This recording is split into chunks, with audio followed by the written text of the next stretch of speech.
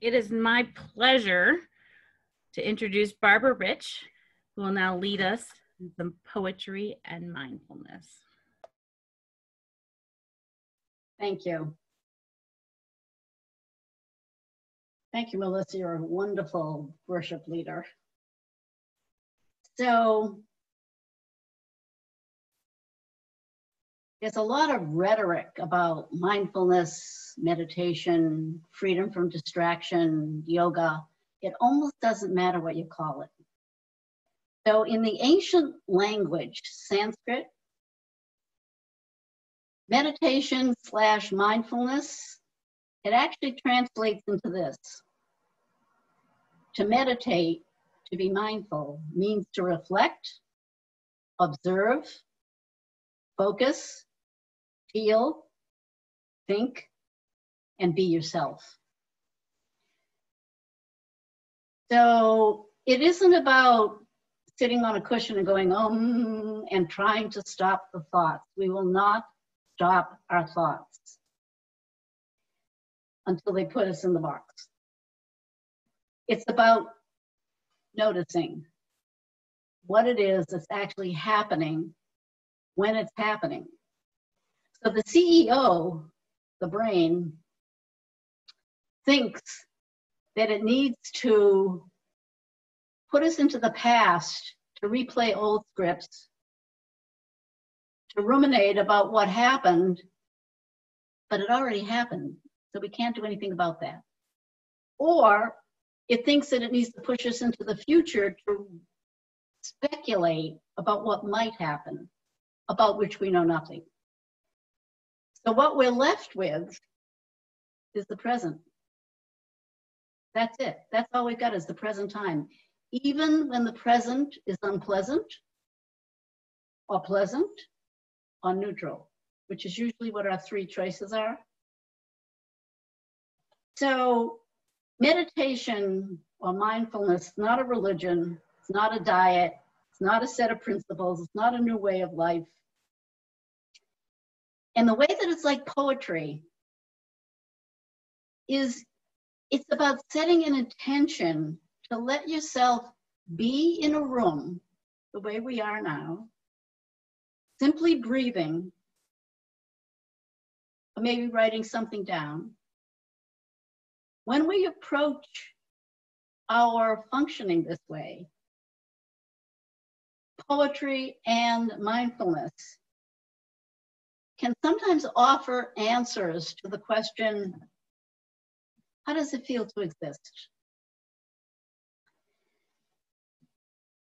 So in July, after the world had exploded, I wrote something that I called grammar. Grammar with an R on the end, not like grandma, like grandmother, grammar, English grammar. When normal was an everyday occurrence, we invented who we wanted to be. Now we can create who we really are. When the world was recognizable, we dared to lean toward the preposterous. We had fun making assumptions.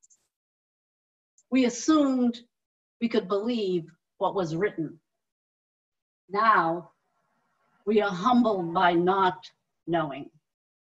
We're curious, or numb, or alarmed. Now we have the bellowing of question marks, unrestrained exclamation points, the noisy, dangling participles, the ambiguous comma, the confusing quotation marks, and not nearly enough declarative sentences. So what I would invite you to do is to notice what you're sitting on, literally. Soft cushion, hard chair. Notice if you can feel the floor underneath your feet. That connection to the earth grounds us. It might, every now and then, lead to some mindful attention to actually what's functionally, sustainably going on in the moment. So if you have your feet on the floor, and if you have a back to your chair, if you have your back against the chair, I'll try not to get into the yoga teacher mode. Then we are in the present time, noticing our back is against the chair, our feet are flat on the floor, crown of our head is pressing toward the ceiling, toward the August evening, and we are always suspended between the sky and the earth, regardless, or as they say in New Jersey, irregardless. So a while ago, I wrote something that I called uncomfortable. I write so that I know who I am. I write so that I figure out who I am and what's going on. Once I get some words down on paper or on the keyboard, I get information about myself. So what I would love to share with you is what information comes to you from something that I wrote. Just let that kind of buzz around. This is called uncomfortable. Not knowing is uncomfortable. We want to know. We plan, we expect, we speculate, but we don't really know. Leaving the house, maybe for the last time, she pays the bills, waters the plants, pets the cats, and believes her plans for the day. She sends one more text to dearly beloveds, glances fondly at the weedy, wild gardens, makes an assumption about the gains and the losses, looks for the text from her grandson, knowing that she doesn't really know. And it's uncomfortable and just plain human. And it's now. And then it's not now. I would just ask you to either close your eyes or look down. So in yogic Buddhist terms, when we look down, we quiet the mind. Just looking down, eyes open, eyes closed. Whatever is going to give you a sense of where you are, who you are, right here and now. And when you notice that inhaling breath is coming in through your nose, you might think of that breath as, well, of course, we breathe. It's no big deal. We have to breathe. However, it's a miracle. That breath and the one following it, it's a miracle. Not everybody can do that. Not everybody has access to that. So either looking down with the eyes open or the eyes closed, or just letting your eyes wander around the room that you're in, which is totally familiar. Grounding yourself in the present is one of the definitions of mindfulness. And it's one of the definitions of the words of poems that sometimes can drag you back from the past or away from the future and plunk you right down in the middle of now. So I would invite you to notice the breath that comes in through maybe one side of the nose a little bit more than the other side of the nose. The way the breath comes into the physical body. And maybe picturing that breath getting to the mind, the lungs, the brain, the heart, where it's really needed.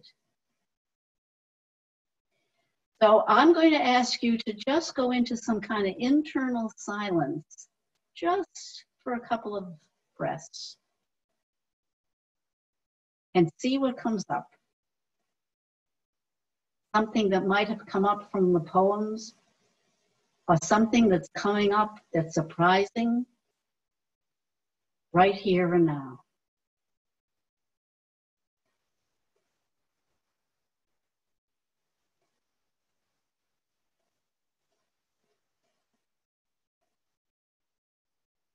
mindful, inner, non-judgmental attention.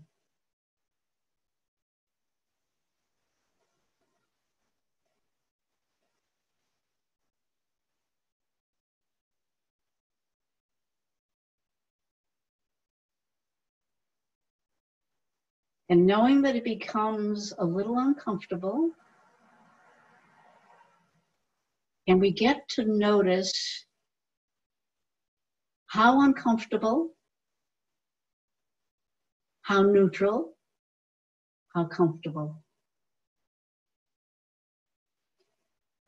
And I have a bell of mindfulness. And when I hear these vibrations, feel these vibrations, this bell of mindfulness from Tibet, the vibrations bring us into the present.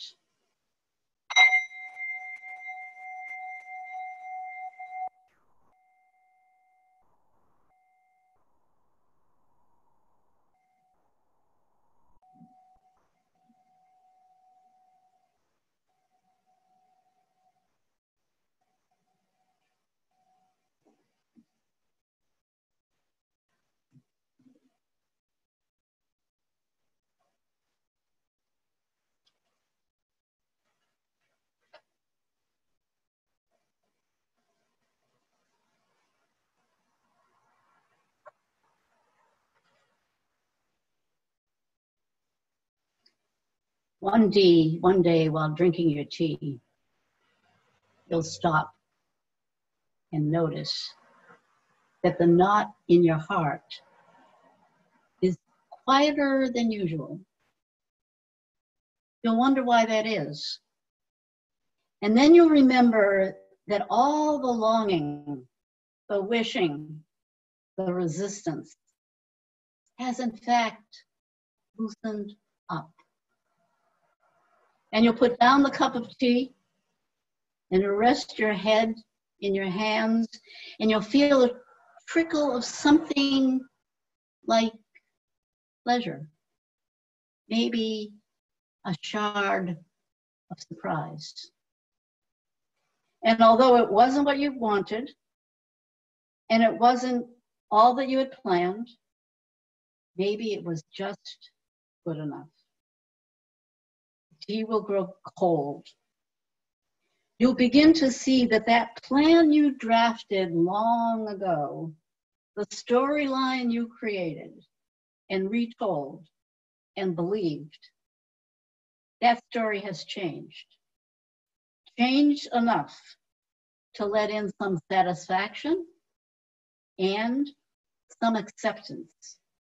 And yes, strange but true, a tiny bit of happiness.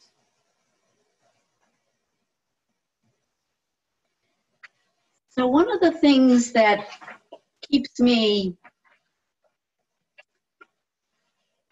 aware of what's going on, when I get some words written down and I notice how often the CEO in my head has pushed me into the past or dragged me into the future.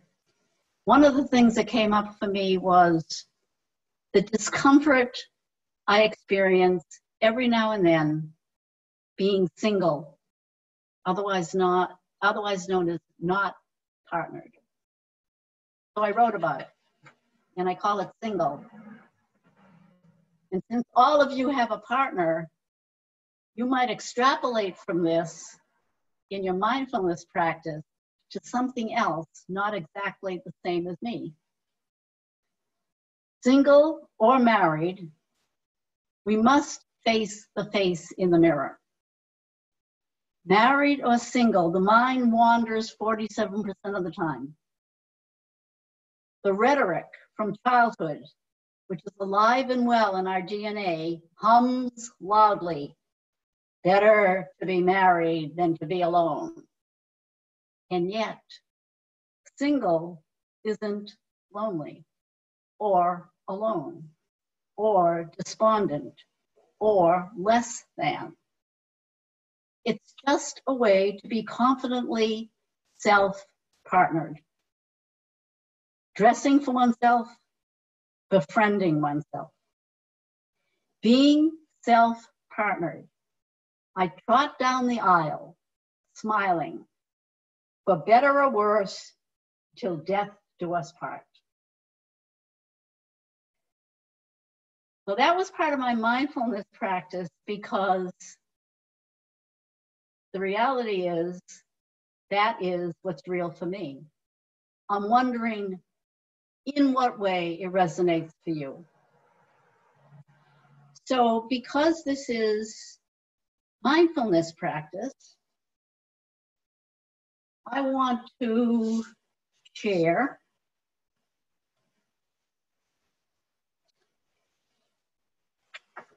something from before.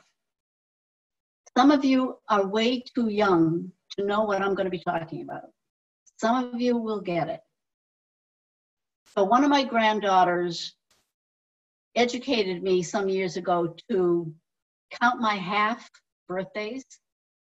So this week I'm officially 86 and a half. And I'm calling this, there used to be phone booths. We used to signal in the car by sticking our hand outside the driver's side window. I used to wear a girdle. They used to collect for the Jimmy Fund in the movie theater before the film began. My dad and I grew vegetables during the Second World War in a victory garden. We used cloth diapers for our 4 children, my ex-husband and I. My children used to watch Mr. Rogers and cigarette ads. Since then, blizzards have come and gone. Stories were told and forgotten. Grandchildren became adults. Daughters made close friends with each other. We learn something new, or we don't. Used to be is what used to be. There used to be phone booths. So when the mindfulness, freedom from distraction, lack of focus, busy, takes over our lives, we need something sustainable, functional, to ground ourselves so that we don't miss moments of our lives. The reason that it's important to me is because at 86 and a half, I don't want to miss moments of my life. I want every single moment.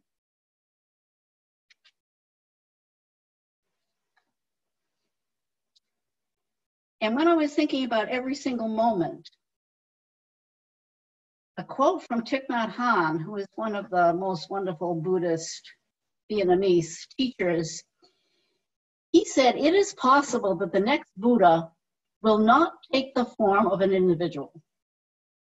The next Buddha may take the form of a community practicing understanding and loving kindness, a community practicing mindful living. This may be the most important thing we can do for the survival of the earth." So every now and then, when we allow ourselves to focus on actually what's going on, even when we don't like it, we are in the present. And it's only in the present that we can make good decisions or lousy decisions. We can't make decisions in the past. We have no idea what our decisions are going to be tomorrow or the next day. Similar to when are the schools going to open, we don't know. So to put some value on mindfulness, freedom from distraction, being in the present time, it takes patience, it takes perseverance, it takes yoga practice, it takes prioritizing it. Otherwise, we're going to miss moments of our lives, because all we have is the present time. So while I was thinking about the present time, I wrote this and I called it Every Day is Trash Day. Even though the household recycle only gets picked up twice a month, every day can be trash day if I can let go of the clutter.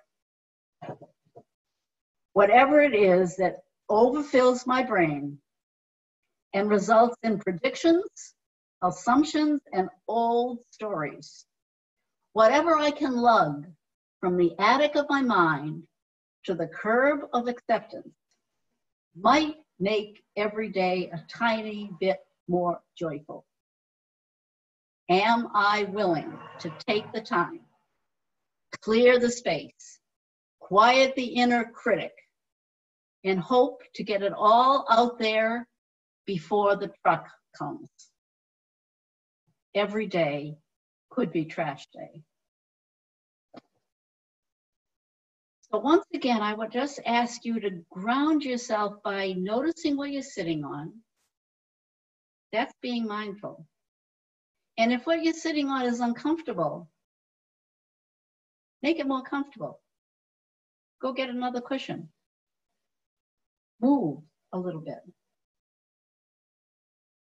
Notice that your feet are anchored. They're rooted, facing the earth. Those roots, those anchors happen from our community, from our willingness to be ourselves, from our willingness to share what is not popular, to speak up, to speak our truth, and to trust that speaking our truth is going to help keep us in the present time.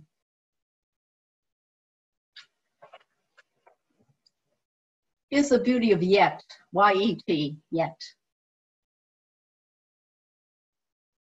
She asks, did you sign up for the yoga class? Not yet, he replies. Did you hear from your son? They ask. Not yet, she answers. The beauty of yet opens the way to possibilities. Never, always, and should muddies the path and hardens the jaw. Maybe we haven't forgiven or been forgiven yet. Perhaps we didn't create the priorities yet. Did you send that email, she asks? Not yet, he replies. The power of yet can strengthen a fierce determination to renew a vow. Rather than hiding behind a furrowed brow or believing false data, we can open all the doors and let in what we don't know yet.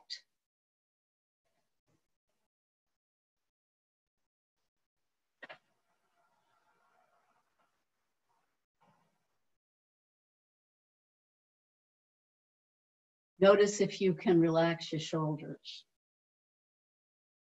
Notice if you can relax the jaw. Notice if you can bring some mindful attention to big muscles, small muscles. The reality of being exactly where you are, who you are right now. The plans will wait. The text that you need to send will wait. The report that needs to get written will wait. The laundry will wait. The grocery list will wait. The cats will wait to get fed. This is now. All of the rest of that is later. Mindfulness, meditation, yoga, freedom from distraction, focus happens in the present time. This is called worth a try. Have you ever held so still, hearing traffic or the wind or the whistling of the tea kettle, looking at treetops, looking at the porch swings, smelling cinnamon toast, noticing clouds that look like your father, hearing wild geese calling to each other, their language not understood but fully heard. Have you ever just stopped and waited without thinking about thinking, without agenda, with the five senses wide open, sneaking past the turmoil and the clutter? A kind of calm emerges, a gentle shock of contentment. The five senses are wide open, the breath is intentional, and the inner judge and jury are out for lunch. Have you ever held so still?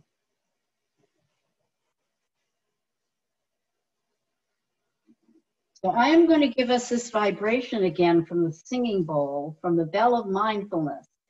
And the next time that you're anxious or angry, judgmental, dealing with something that's very difficult, see if you can just remember back to when you heard this bell of mindfulness, when you felt the vibrations in your skull.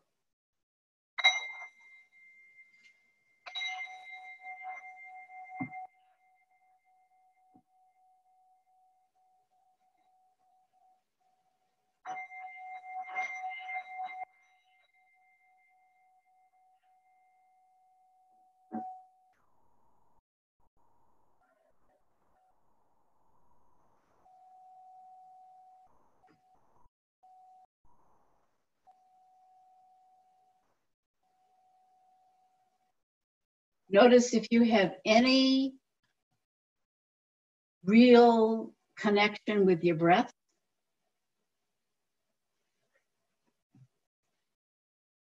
Notice if the breath and your body and your five senses are all connected.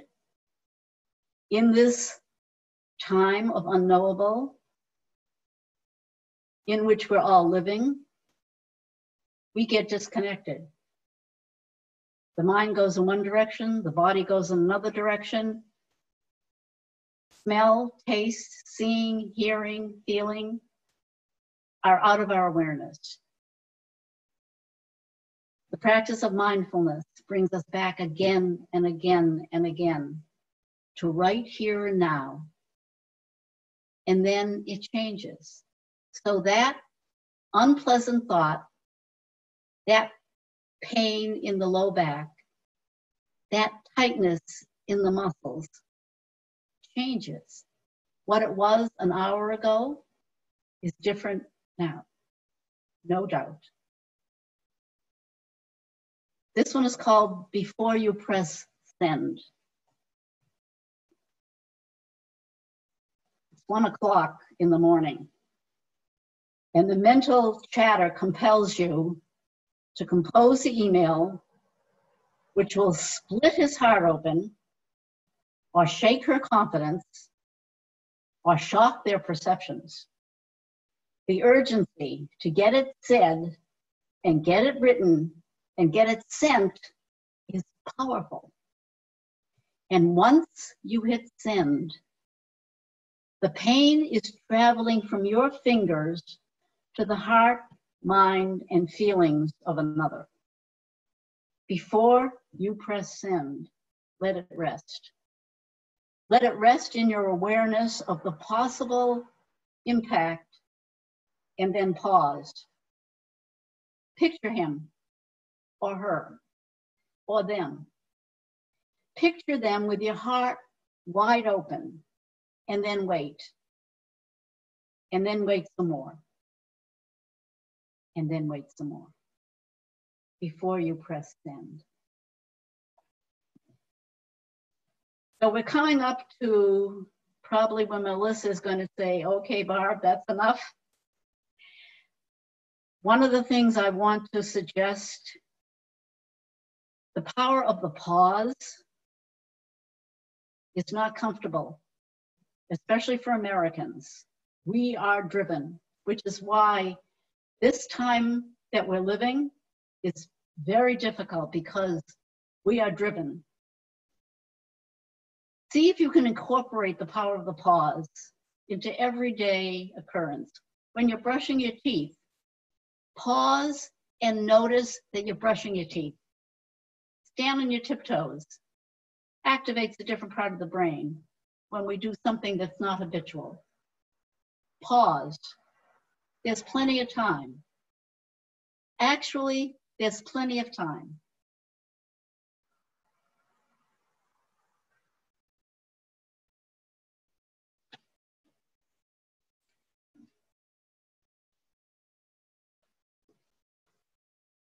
This one I call Says Who. We don't want to be told the obvious. You're overbooked. You need to let go. You should take yoga. We want to know we are loved. We need to know we are truly loved and truly valued. Spare us the ubiquitous advice about slowing down. Spare us the conventional wisdom about living in the age of distraction. We need to feel heard. We need to be seen. We want the healing of touch. We crave authentic attention. We want conversation without words. We rejoice at being heard and seen. You and I, all of us. We want laughter and picnics and toes that wiggle with delight. So while your toes are wiggling with delight, and maybe you're relaxing your jaw, and maybe you're quieting that inner critic, I want to read you something that I put on our, whatever that is, a post suddenly at home. And I'm calling it, And the Winner Is. I am not interested in how much you earn, working from home or not working at all. I want to know if you acknowledge the hands waving from passing cars. While you walk alone on quiet roads, noticing the hands waving from passing cars. I don't care if you completed the task you thought important, or how often you get takeout, or whether or not you made a donation. I want to know if you smiled instead of frowned at the old man not wearing a mask. It doesn't interest me if you pray. It doesn't interest me if you only shop at Whole Foods, or if you wear the same clothes every day, or how many times you've broken your vows. Did you nurture yourself today? Did you nurture someone else? You have my full attention when you tell me that you accept not knowing. When you let go of predictions. When you take the time to take your time. So when what's coming has come, and we've had dinner together sitting at one round table, when we have forgiven the relatives, and when we've noticed our new habits, what will matter then? What really matters? And the winner is real, messy, non-judgmental, heartbreaking, unconditional love. Thank you. As we go our way in peace, you'll take with you anything that was true, which was maybe useful, which was kind. Other than that, you can let the rest go. Thank you.